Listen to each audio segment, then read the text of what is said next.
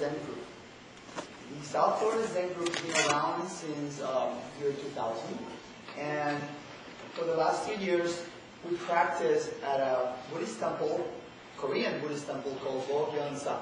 And Hwa Gye Sah is about 15 minutes from here in the southwest branches. Some of you have already been there. There are directions how to get there on the pamphlet that you received tonight. The South Florida Zen Group is an organization that has the main purpose of just divulge and support the practice of Zen Buddhism. And the South Florida Zen Group is also affiliated with the Kwan School of Zen, which is a worldwide association of meditators founded by Korean Zen Master Seung Sahn about 30 years ago. This event is here for you and for the community for 2 reasons. So that you can get to know the type of practice that we have at the South Florida Zen Group, and to offer to the community the very rare visit of Hyon Gak Sunim Hyun. Hyon Gak Sunim Hyun is the guiding teacher.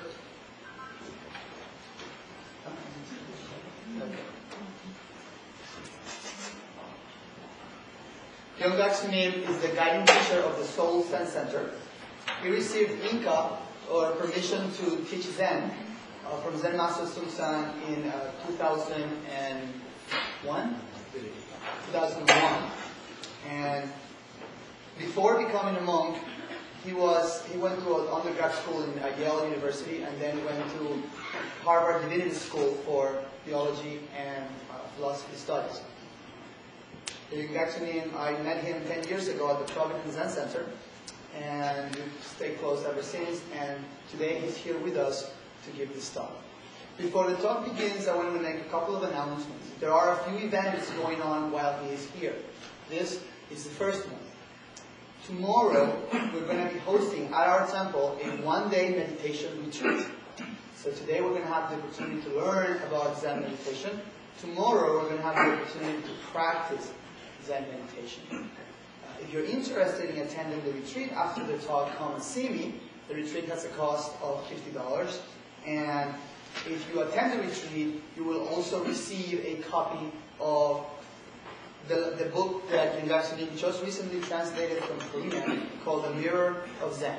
This book is also for sale tonight. And the price for that book is $14.95. If anybody's interested, you can get your copy here. Assuming I will sign it for you. Just a quick thing about this book was originally written by a great Korean Zen Master Seung Sahn in the year the 1500s. Then translated from the Chinese by a very prominent Korean monk named Paul Muenzen. And Paul Muenzen himself asked Hyon Gak Sunim to translate it into English. It's the first time this text is available, and it's for sale tonight and tomorrow. Other than that, I'm going to circulate a guest book sign-up sheet. If you're interested in receiving our communications, whether it is via email or regular mail, please write your name and your information, and we'll add you to our list. Once again, thank you so much for coming, and I hope the talk is beneficial for you.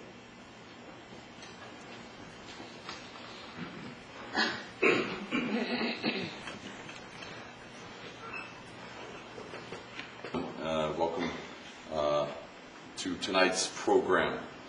My name, as Carlos introduced, my name is Hyungak Sunim. I've been a monk since 1992. I've been practicing Buddhism since about 1987, mostly right after I graduated from Yale University. I started practicing Buddhism. So according to the program tonight, we're going to be talking a basic introduction to Zen.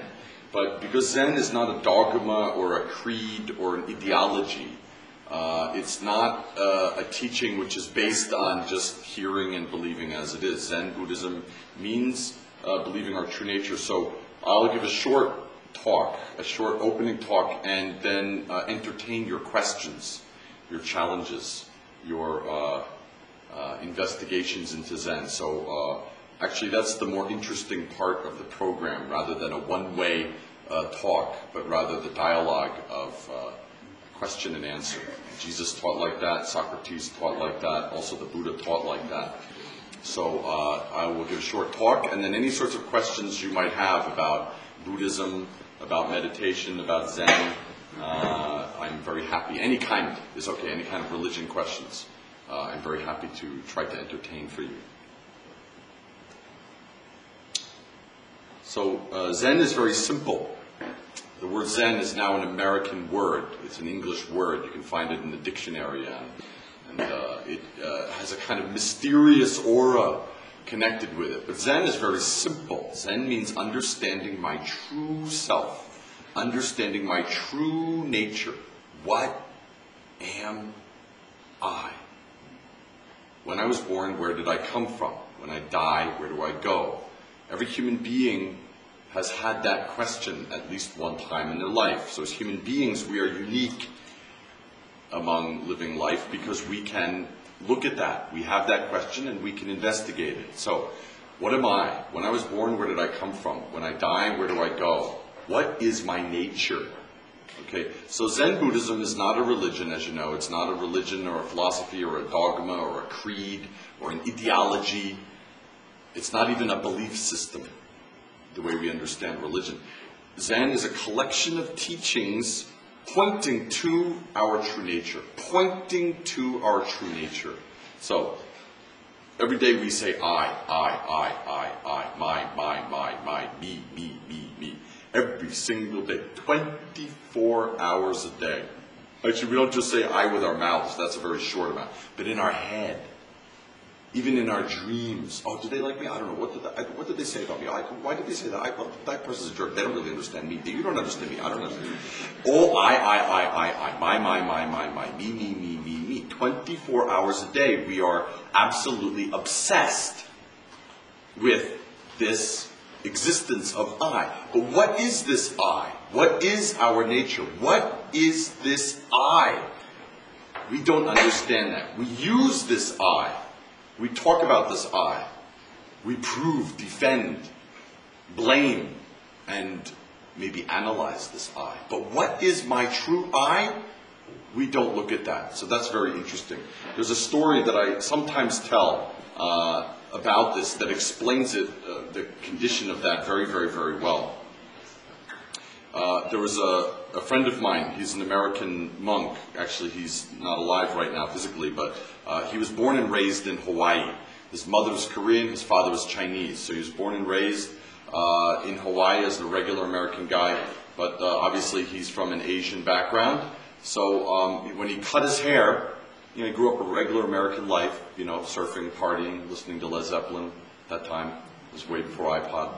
Hanging out, and basically just having a normal life. Then, but he had this great question about life and death. So he met this person who was my teacher, this Korean Zen master, and then he cut his hair and became a monk. So he was, as a monk, living in Providence, Rhode Island, and one day our teacher, this Zen master, called him, and the monk's name was Mudungsnim.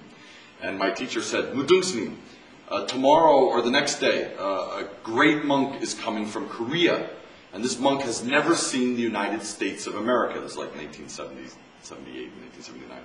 He's never seen the United States. So why don't you take him on a little tour around Manhattan and show him all the cool things you can see in Manhattan. Well, all the cool things that monks can see anyway.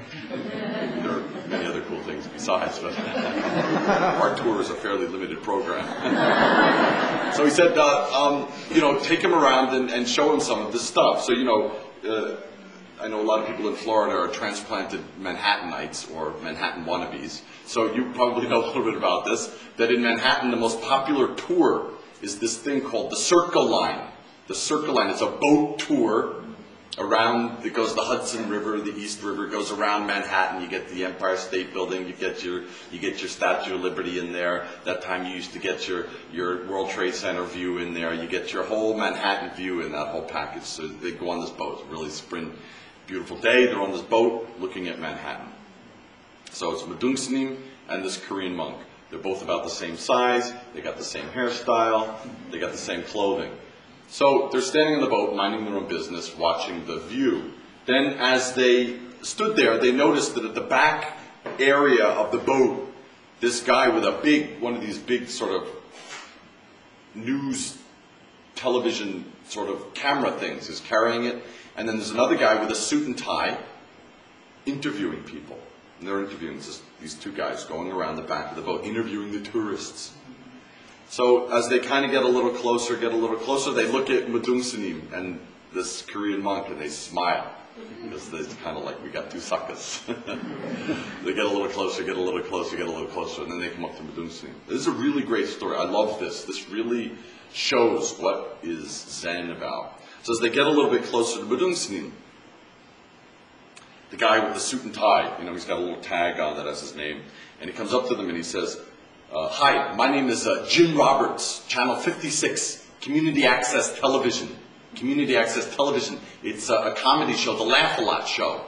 And every week we have a new question. Every week we have a question for our audience. And this week's question is, what's the most disgusting thing?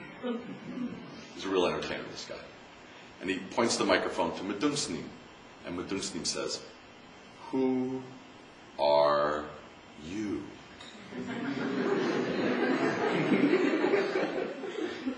And the guy goes, oh, we're Channel 56, Community Access Television.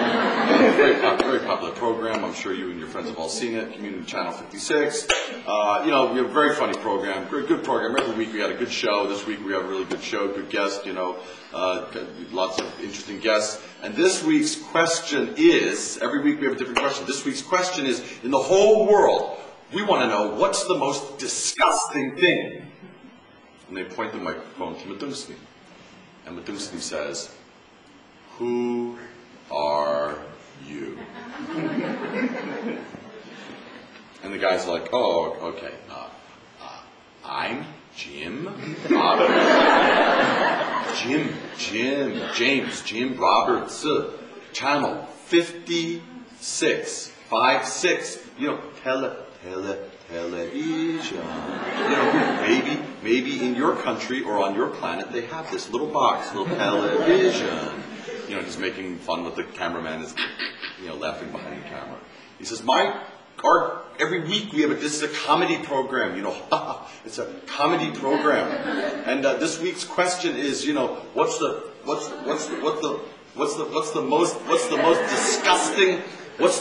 disgusting thing in the whole world? We just want to know, our viewers want to know, what's the most disgusting thing? Please tell us. And he points the microphone to Madung Sunim. And Madung Sunim says, who are you? And the guy says, it says right here, I'm a very famous guy. I'm Jim Roberts. I'm Jim Roberts. And Madung Sunim said, that's your body's name. Somebody gave you that name. Before that, you had no name. Maybe mommy or daddy give you that name. Before you had no name.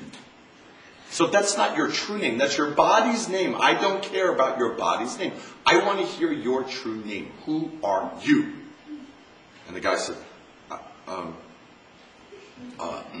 Mike, cut the camera.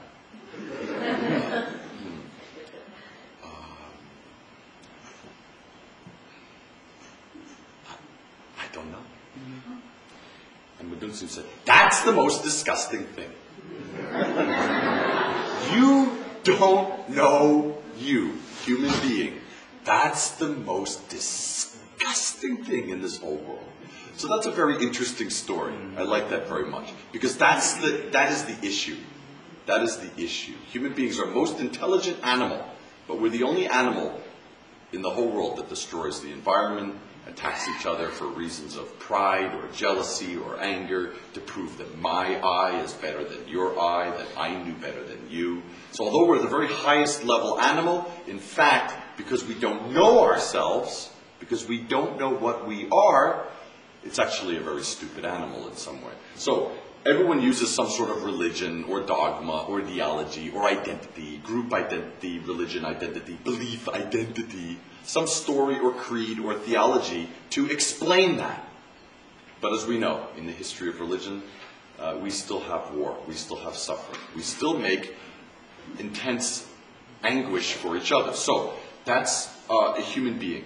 So there's a very famous poem in China. All Zen students memorize this poem. Coming empty-handed, going empty-handed. That is a human. That is a human being. Coming empty-handed, going empty-handed. That is a human. When you were born, where did you come from? When you die, where do you go? Life is like a floating cloud that just appears in the sky. Death is like a floating cloud which disappears from the sky. Life and death, coming and going, are also like that. But originally, this cloud does not exist. But there's one thing which always remains pure. Pure and clear, not depending on life and death. Then our teacher will always ask us, so what is the one pure and clear thing? So some people call that God, or mind, or consciousness, or the absolute, or holiness, or true self. In Buddhism we call it true self, or true nature. Some people call it Christ nature, soul, spirit. Has many names and many forms, but actually it has no real name, has no real form, yeah? Anyone who knows the Bible knows that. In the Old Testament, you couldn't say the word Yahweh. Because even you call it God, it's not God. Even you use the word God, that's already a mistake. How can the word God, G-O-D, explain it? Has no name, has no form. Also, our Muslim brothers and sisters will understand. You never see any pictures of God in the Muslim tradition. Why can't you draw God? You know, we have in the Sistine Chapel, house God, Sistine Chapel, God's like this, Adam's like this. We have our old man with the big long beard in the Western tradition of God. But has no name, is not an old grandfather, has no name, has no form. So human beings make this name and form, call it something, attach to this, and yet still suffer. So Zen teaching is very interesting. Socrates used to say, you must know yourself, you must know yourself. Know thyself. This teaching, know thyself, comes from Socrates. It's very fundamental. Know thyself. Just know yourself. That was the extent of Socrates' teaching. Socrates didn't have any complex philosophy or belief system. Socrates only taught, know yourself. The highest value is to know yourself. Then, that's all he taught. Then one day one of his students said, teacher, every day you say, know yourself, know yourself, know yourself. Do you know yourself? And Socrates said, I don't know. I don't know myself. But I understand this not knowing. I'm aware of this not knowing. I have insight into this not knowing. So that's very interesting. So Zen teaching teaches the same thing. Same thing. What is a human being? When we ask that question, our thinking is completely cut off. Yeah? How many fingers do you see? Right. 5. Okay. What color is the wall there? What state are we in? Okay. And how many states are there in the United States? And what year is it? 2007. Great, wow, right, number 1, PhD. So anytime, from training and from habit and from our whole educational construct that we have here, a question leads to an answer. A question leads to an answer. A question leads to some object, some answer, a number, a color, a date, a place, a thing, an idea, a concept. Any question leads to an answer. But what's really interesting, when we sit down, anyone who's had a close family member die knows this. Everyone in this room, therefore, knows this. But when we ask, what am I? When we ask, where did that person go, really? When we ask, what is that person doing now? Or why? When we ask that, our thinking is cut off. It's completely cut off. Our thinking can't go there. It's the only question that leads to not knowing. So, Zen meditation, actually, Descartes taught the same thing. I think, therefore I am. I think, therefore this I is. This I comes from thinking. So, Christian thinking, Christian I. American thinking, American I. Pakistani thinking, Pakistani I. Conservative thinking, conservative I. Buddhist thinking, Buddhist I.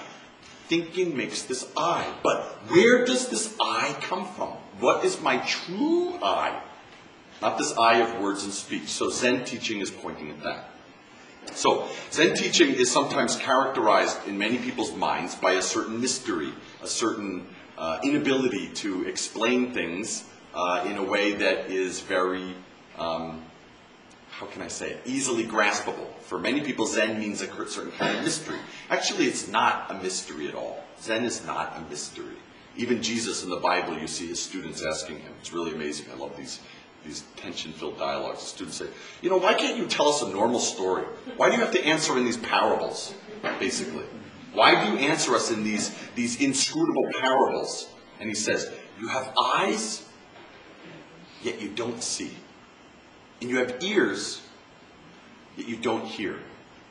If you really saw with your eyes and heard with your ears, you would know what I was talking about. So that's why it seems mysterious. So Zen teaching is the same way. Zen teaching uses freedom from words and speech to point to our true nature. So, as Carlos may have hinted at or is in the brochure, I was raised Catholic in New Jersey. I was born in 1964, so I grew up in the 1970s and 1980s. And that time the Vietnam War, much like the little situation we have going on now in the world, the Vietnam War was going on, and there was also the question in the 1970s and 80s of the arising of such weird things as the AIDS epidemic. I remember as a little kid, my sister, who's a very devoted and accomplished nurse, she works in the maternity ward of the hospital, and she used to come home. My mother was a very devout Catholic, and my sister, my oldest sister, used to come home from school, from the hospital, and she would say, Mom, today in the hospital, a baby was born with horrible deformity. A baby was born today, and instead of arms, had flippers like a fish. It was 1970s. We were learning a little bit about the environmental pollution from the Second World War. We started to learn that time, and our environmental laws started to appear mostly at that time. And so another time, another baby was born with the lungs outside the body. And we've all heard of this. Another baby was born with its head, just a cleft in their head wide open. So my sister said to my mother, why? What kind of a loving being would permit this sort of suffering and war and pain and disease? What kind of loving being would permit that? So my mother, who was a very intelligent woman too, she's a PhD in biochemistry, she said, we cannot know that, only we must believe. That is God's plan. That is God's plan. And my sister said, is it okay if I don't believe in God's plan anymore? I remember as a little kid, looking at I wasn't into coloring books much, but looking at my books and doing my homework and looking up at this dialogue and really getting this shock. So, what is the reason for this? So, in my mind, as I went and asked my teachers for explanations about it, they would say, just believe. Just believe. We cannot know it. Just believe. So this didn't seem like a very good way to answer things, especially when I was in the 1980s. I worked in an AIDS clinic near Yale University, actually in Boston after I got out of Yale. And I saw these people would bring a lot of their babies in, and the babies from birth, because the mother had AIDS, the baby had AIDS from birth. So through no choice of any kind of, using intravenous drugs or anything, or didn't even have a blood transfusion, so much that kind of choice or not, which really isn't, was just born in this condition and would suffer and have nothing but pain and expense for a family that had the money. So I would look at that and I'd say, this little baby, why? Also, I was growing up and I was born in an upper middle class family in Jersey, and I would look at the TV and see these little kids born in Africa at the same time, same age. Kids, I could see, they look like they're the same age, but no food, no medicine, no education, no peace, no house, no hope. So I had this really deep question burning inside me all the time. Why? Why? Why I was born here like this, And they were born there like that. Why? What is the reason why? So I used to ask my religious leaders at church and at school all the time, why? And they would just say, that is God's plan. That is simply God's plan. So I would listen to this and try to accept it, but I couldn't accept it. So I knew there had to be some reason.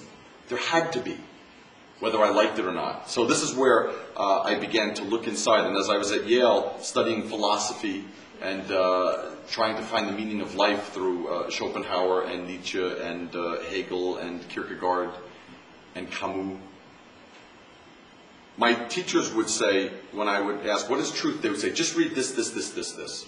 And I said, well, what is truth? They would say, just read this, this, this, this, this. Well, what is the real meaning of truth? Well, read what this person said about this person saying about this, this, this, this, this.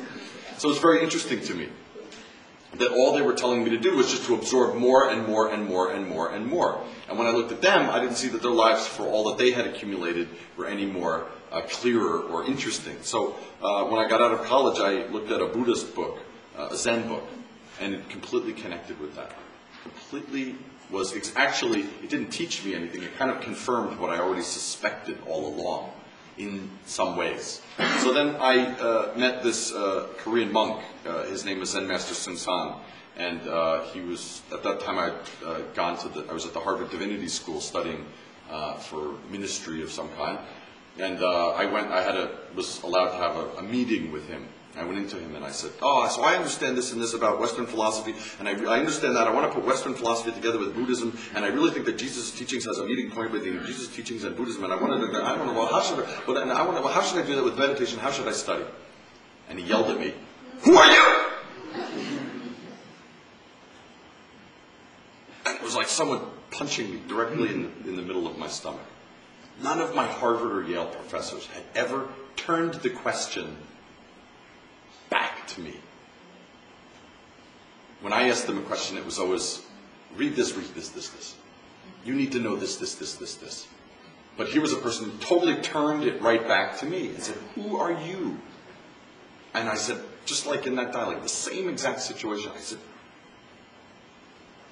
I don't know. And he said, study that. And I said, wow. Now someone's talking to me. I don't know.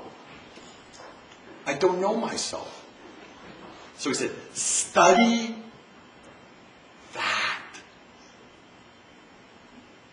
And so I really got it, that was the way. Actually, this is not unique to Buddhism. We know from the Bible that Jesus said, the kingdom of heaven is within. And Jesus said that. Actually, that's why he was not allowed to live a long time. Because he said in front of the high priests and all the religion figures and everything, he said, it's not out there. It's not how much you give to the temple or to the community and then you get to go there. But the kingdom of heaven is within. The kingdom of heaven is within. So, also we know in the Christian tradition in the 14th century, this very great book called The Cloud of Unknowing. If you ever have a chance, take a look at it. It was written by an unknown monk in England in, I think, I don't know. My religion professors at Harvard would be sorely disappointed with me. Meditation kind of cleans all that stuff away. The great book, The Cloud of Unknowing, look at it. And basically the cloud of unknowing, the cloud of not knowing, in this mystic, this monk, it's a classic text from medieval England. He writes, if you want to see the face of God, if you want to see the face of the divinity, the face of God, throw away ritual and ceremony and enter the cloud of unknowing. So it's the same point. The same point. My teacher asking me, who are you? What are you?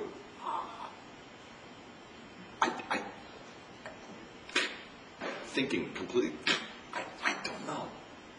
Study that. So that's a very interesting point. So, Zen Buddhism is a collection of teachings deriving from Shakyamuni Buddha 2,500 years ago. 2,500 years ago, descending. Not a collection of beliefs that one believes in as a creed or a dogma, but rather sitting and looking sitting and looking with this question at my fundamental nature. What am I? So everyone thinks that their thinking is this I. Thinking appears and disappears, appears and disappears, appears, stays for a moment and disappears. We think that thinking is I, but that's not my true nature. Where does that thinking come from? Looking at that is Zen. So there are many other ways to describe Zen, but perhaps the easiest way to describe it is how close it is to everyday life. A monk once entered the monastery in China many centuries and said to the master there, "Teacher, I've come to the monastery to learn the way. I've come to learn the way, to learn Dharma, to learn truth. I've come here to learn truth. How do I enter truth?" And the teacher said, right, there was a river running. Most temples have streams or rivers running right by where they can do washing and get water. And there was the sound of the stream was very loud. And the teacher said, "Do you hear the sound of the stream?" And the young monk said, "Yes." And the master said, "Enter there." So the monk came to the temple, said, "Teacher, I've come here to learn truth. What is truth?" And the master said, "Do you hear the sound of the buzzing lights? The sea?" And the monk said, "Yes." And the master said, "Enter there." So every day we see, but we don't believe what we see. We see, hear, smell, taste, touch, and think. But we don't believe that this experience is truth. Yet Jesus said, if you want to enter the kingdom of heaven, just become as a child again, right? To enter the kingdom of heaven, become as a child again. So when you see, just see. When you hear, just hear. When you smell, just smell. When you taste, just taste. Then you and this universe completely become one. That's all. Then there's no inside, no outside. No me, no you. There's just that sound. So Zen teaching often uses demonstrations. In Korean Buddhism, when a great monk gets up to give a Dharma speech, takes a stick. Maybe I'll use my bottle of water. We'll take a stick and hold it up at the beginning of the talk. It's a great teaching tradition in Korean Buddhism. A great monk will get up with a stick and hold the stick up and say, "Do you see this?"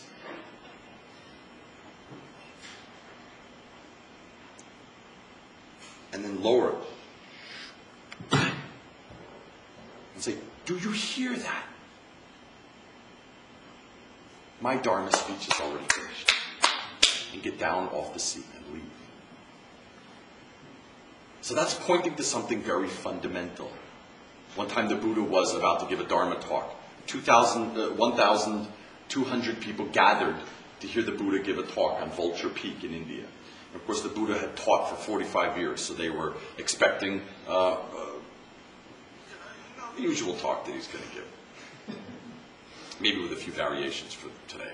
Then he gets up there, he sits. All the people are waiting. 5 minutes. 10 minutes. Buddha is not saying anything. 15 minutes. People are wondering, he's a little old. Maybe he's,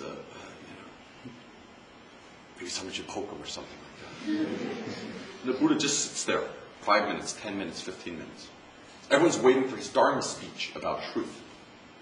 What will he say about truth today? And suddenly he just reached down in the rock and picked up a flower. Picked up a flower and just went.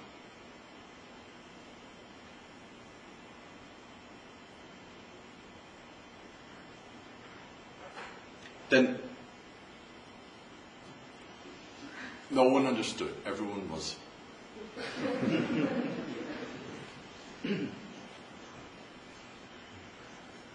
But only one person, very far in the back, one old monk, Mahakashyapa, smiled.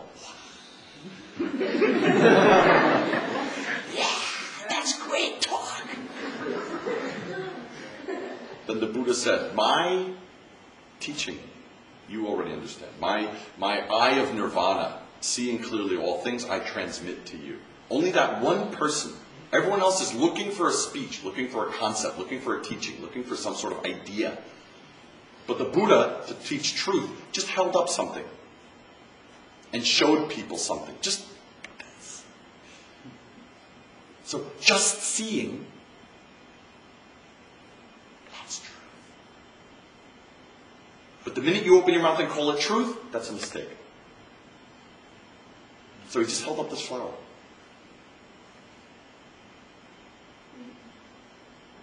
Nobody understood it. That was his Dharma talk about truth. Showing. Just like Jesus said, have eyes, but don't see. Have ears, but don't hear. So Zen teaching often uses this. So when you're thinking, your mind and my mind are separate. When we're thinking, your mind and my mind are separate. When you're not thinking, your mind and my mind are the same. That's because your before thinking mind is your nature. My before thinking mind is my nature. Your nature, my nature, cat nature, dog nature, whole universe is nature. It's the same nature. How do we prove that we have the same nature? Christians, Buddhists, Koreans, Americans, maybe someone from Honduras, maybe someone from Spain, maybe someone from France. Many, many different natures. But at this point, in this experience,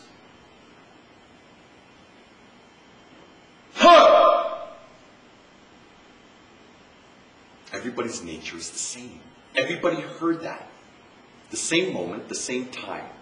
Educated, not educated. Buddhist, not Buddhist. Meditating, not meditating. Everyone's nature is the same nature. So, there's a very great monk in Korea. His name was Chun Song Snim. He was a great Zen master. Also very wild, very free. Very, very, very wild. Very, very, very free. He did whatever he wanted. Ate whatever he wanted. Drank whatever he wanted. Said whatever he wanted. Very famous for he used any kind of bad speech. But he was a very great, deeply enlightened master. So one day he was giving a Dharma speech. And in Korea, if you ever get a chance, please go visit some of the temples in Korea. They're some of the most beautiful architectural and spiritual places in the world. If you go to the temple, sometimes you see dogs and cats. There are certain dogs and cats that just hang around the temple. No matter what you do, you try to kick them out, they just come right back. So my teacher would always say, yeah, before life there were a monk or nun who made some mistakes. Now they're trying to get back in. It's true. Some cats and dogs, there's some kind that never come near the temple. There's some, you could beat them with a stick and they're just going to find a way to get back in the temple. And the food isn't that good in the temple for your dog like that either. It's mushy old rice every single day. Bad vegetables too. So anyway, one day he's giving a talk, and in the summertime, especially as you know from here, in the summertime, dogs and cats, when they get very, very, very, very hot, in Korean temples, underneath the floor of the temple, it's only a one floor, but underneath the floor of the temple, there's a little space for air to pass through to keep it cool. And dogs and cats will climb into that hole, it's a little space under, and they'll hang out in this very cool space underneath the temple floorboards. Underneath the floorboards. So one day, Chung Song Si, there was a dog, they come in and out under there and they kind of hang out. They're usually under there in the summer. So one day he gave a Dharma talk. He raised his stick. Big Zen stick. And he said, does everybody see your nature? And then he hit the stick. Boom! Does everybody hear your nature? What do you understand? Then everybody. But suddenly when he hit it on the ground, underneath,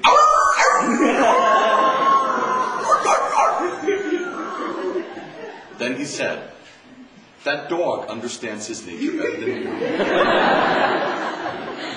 So that's Zen teaching.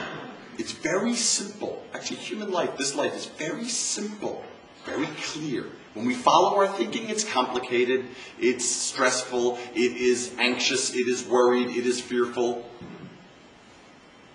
it's resentful, it's desirous. But actually, it's very, very, just like Jesus said, becoming like a child again. Just perceiving in this moment. When you see, just see. When you hear, just hear. this hits, the dog, that nature, just seeing, just hearing, just smelling, just tasting, just touching, already our nature functions. Our true nature functions. So all the human beings heard that sound. All the human beings heard that sound. But think some great mystery. But in the same moment, this dog heard that and reacted. So True Song Sim said, yeah, that dog understands his nature better than all you human beings. So that's a very simple point. So that's Zen. So Zen is very, very, very stupid. It's very stupid. It's so stupid even a dog can understand. But it's so clear that even a human being cannot practice it, we say. It's so simple, even a child can understand it, but an adult cannot put it into practice. That is our everyday life. So Zen teaching is pointing back to our nature, not through a dogma, not through an ideology, a theology, a religion, a philosophy, a belief system, but rather pointing to our nature in this moment. Pointing directly to our nature in this moment. That's it. So that's the conclusion of my one-way Dharma talk. Does anyone have any questions? Any kinds of questions? Yes, sir. With regard to Socrates, yes. know thyself and yes. self.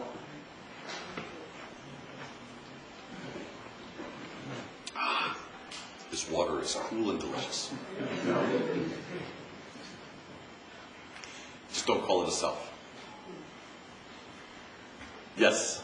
You said that the minute you give a word or a definition to the sound or a moment or the self, you are not really, as I'm thinking, it's not the true nature of yes. it at that point. Yes. You limit it. Yes. Because it's what you believe. Yes. And that would be the constant. Yes. So, Zen is going to be personal and abstract, because I guess my question to you is, if this question is, you were asked, who are you? Yeah. You really can't answer that. Only you know.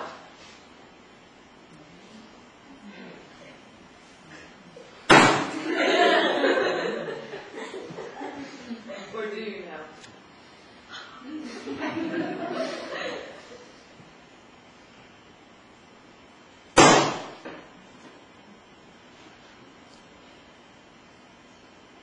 Something perceives that. Something. And everyone has it. And the really good people have it, and the really bad people have it. We heard that. Everyone has it. You can call that a self, you can call that a personal, you can call that an ego, you can call that a me, a soul, a consciousness, a spirit, soul. But it's none of those names. It's not arrived at through understanding. You have two eyes, yeah? How do you know you have two eyes? Can your eyes see your eyes? Can your eyes see your eyes? But, well, I don't know. Can your eyes see your eyes? But you have eyes. So you see. So you know you have eyes. Something heard that. Something. Something. And everyone has it. So if you call it a self, or a person, or an ego, or a mind, or a consciousness, it's wrong.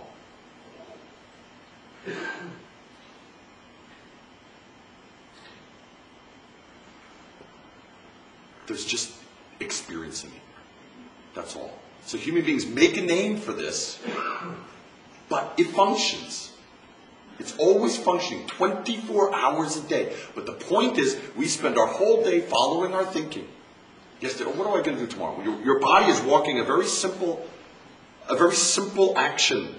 But your mind, what am I going to do tomorrow? I have to handle that test. I have the test on Friday. I don't want to do that. Oh, I hate my teacher. Well, I don't know. Well, my teacher's a jerk. Well, that means, well, I'm going to go. Well, I got to go to this. What am I? Oh, next week I'm going to go to Disneyland. Oh, I'm not going to do this. Let's go to LA. LA's better than that. We're going to get yesterday, tomorrow, yesterday, last month, next year, last month. When I first fell in love, next year, when I get married, what will my kids grow up? Around and around and around and around and around and around and around.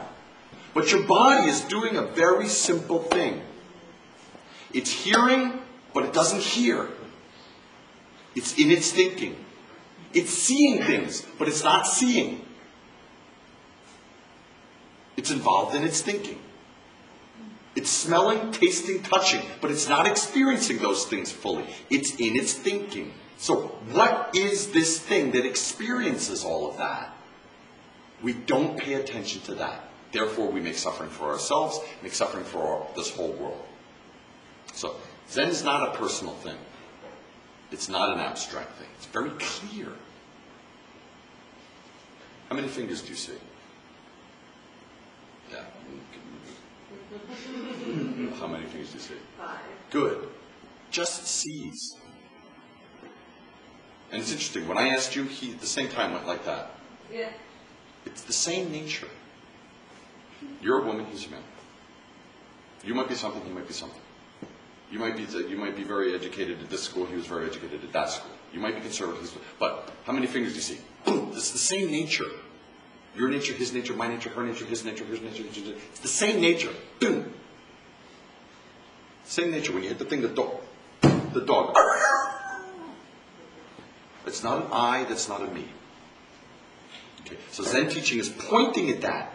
Then, when we become aware of that, as we become aware of that limitless, some people call it God, or Buddha, or consciousness, or mind, or the absolute, or the spirit, or the soul, or the Holy Spirit, or Christ's nature, but it has none of those. When we become aware of that, then we can use that to help this world.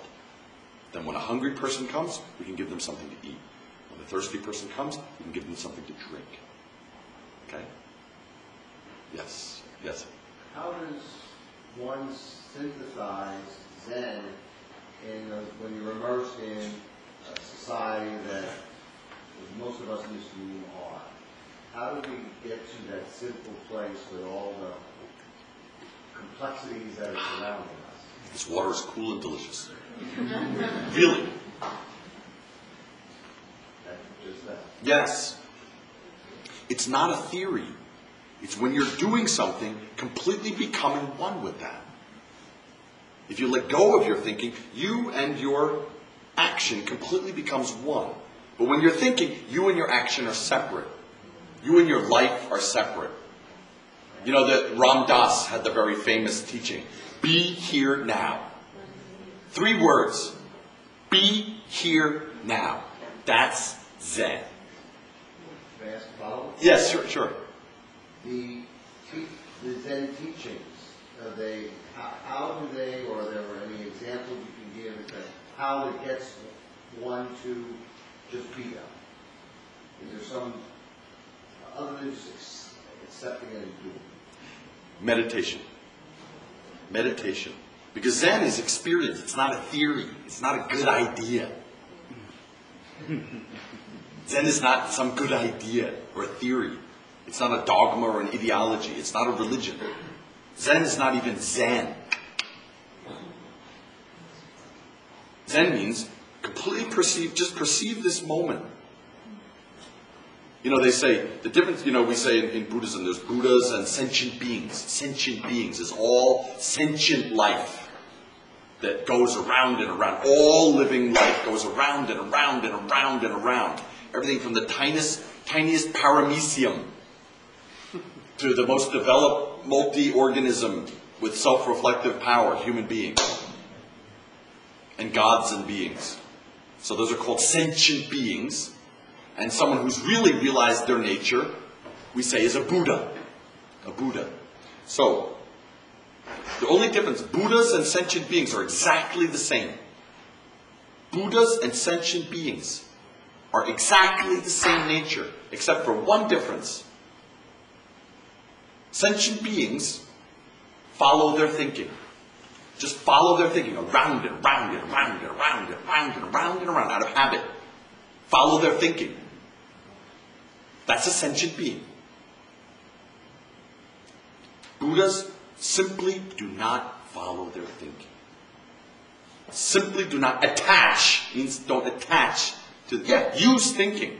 I flew down here from Newark Airport this morning, early in the morning. I have schedule, I have planned this schedule, got to get on the plane. If I completely not attached to thinking, sitting out there on the runway, that's not going to get me there. I have schedule, got to check my e-ticket, got to go into my email, what's my e-ticket say? Do I got to print one of these stupid e-tickets out now? There's more to get. I don't know. I'll just write it down. I'll write down the number, see when I get to the airport what they say to me. When I get there, okay, when I get there, okay, I don't have any fluids in my bag, okay. But I use thinking. I'm a monk.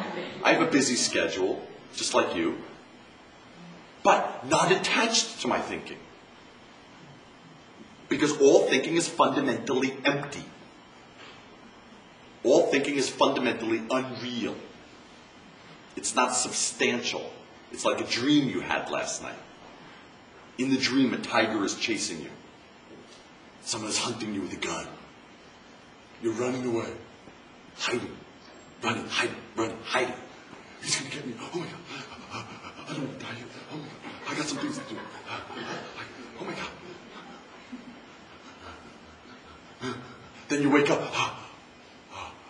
Oh, this is my bed. This is my wife. This is my room. Now, when you're in that dream is real. It's your world. But the minute you wake up from that dream, the dream has no power over you. That's the same with our thinking.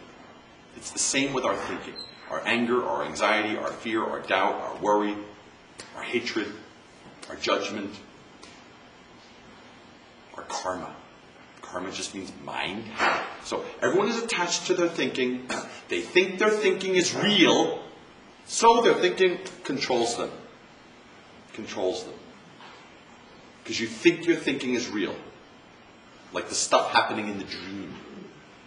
But your thinking is fundamentally not substantial. So waking up from that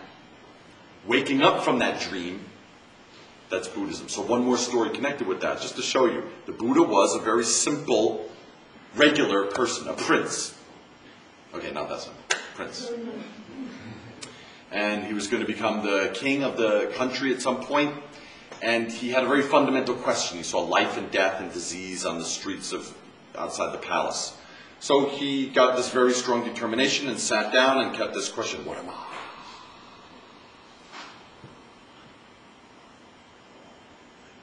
And after years of hard practice, eventually he got enlightenment. Okay, that's the story. Then he got up from that posture and was walking down a road. And he was walking down the road, and this farmer was coming in the opposite direction, leading a cow or something like that. And the farmer saw this bright, beatific, radiant, absolutely glorious, shining face of this young man. And the farmer fell down on his face. The farmer fell down on his face and said, "What kind of God are you?" Which God, in India there's like Rama and Vishnu and many kinds of gods that appeared. Krishna, many gods that appeared in everyday life as farm workers or children or helpers or whatever. So in India that was a common belief to have that experience was possible. So this guy fell down. He said, "This is a god." He said, "What God are you? What God are you, and how can I worship you?" And this young man said, "I'm not a god, and you do not need to worship me." Then the farmer guy said, "Well, what kind of demigod are you? And who is the God who you serve? Who's your boss?" And this young man said, "I'm not a demigod, and I serve no God of that kind. I have no boss, in the sense that you're asking." Then the guy said, "Well, what kind of great spiritual being are you? And what is the teaching that you propose?" And he said, "I'm not a great spiritual being, and I don't have a teaching for you to learn." It's a very important point. Then the guy said, "Well, are you a great sage?" And do you have some way? And he said, I'm not a sage, and I have no way that is different from your life. Then the guy said, well, then are you a teacher? He said, I'm not a teacher. They said, well, are you a man?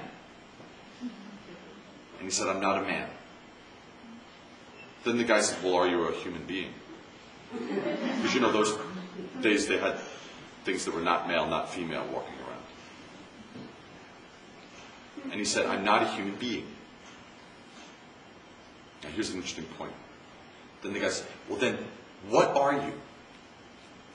And the young man said, I am awake. That's what I am. I woke up. That's what I am. So the word for waking up in Sanskrit is Buddha. So Buddha is a term, the one that just woke up.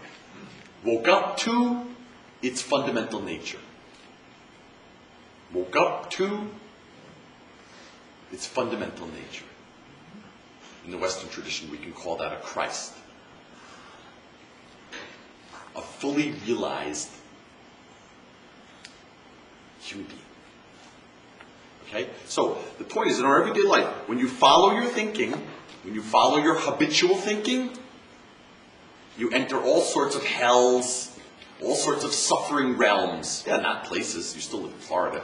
It doesn't look like there's I've been in places in the world that look like there's a heck of a lot more suffering than the everyday life here. You're still in Florida. It's still cool. You still have air conditioning.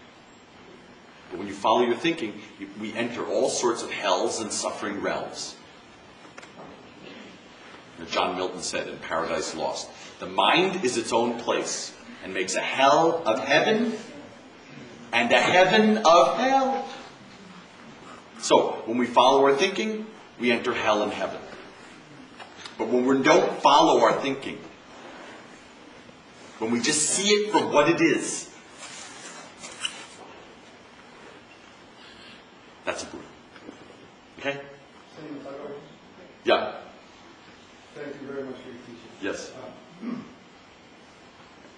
Being where you are, and as you perceive the world now, I ask you again, your sister's original doubt.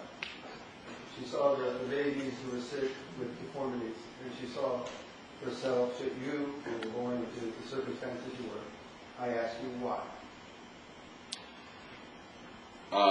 One thing that really blows me away about Buddhism is that it's very scientific.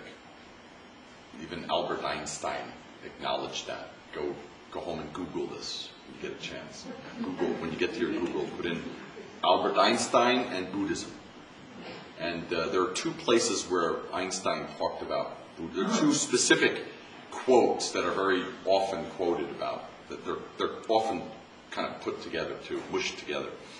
And he acknowledged that he felt that Buddhism was the most scientific religion that he had ever met. First point, before I'm getting to your answer. And then the Buddha, what's really interesting about the Buddha's teachings is before the Buddha died, he said, don't believe anything I said. Now, here's a guy who's been teaching for 45 years, all over in northern India. And he says, don't believe anything I said just because I said it. Investigate it yourself. Investigate it yourself. And if your experience proves that what I said is true, then I taught you the truth. And if your experience shows that what I taught was false, then you can know that I taught you a lie. You find out. Okay? So, this is very interesting. There's this scientific doubt in Buddhism. It has the kind of doubt of a scientist. But it is scientifically empirical to the extent that science is ever complete in its answers. Okay? So, here's the straight-on answer to your question. That is the background. Everything in this universe happens by cause and effect. We ourselves appearing here are cause and effect. cause and effect. Cause and effect. The universe appearing, the universe's expansion, cause and effect. They've gotten the existence of the universe down to a millisecond. You know, isn't that cool the way they do that? Scientists are really interesting. It's scary in that way. Well, in the first 1/1000th of a second of the existence of the universe, it was expanding out at a rate of some 100,000 light years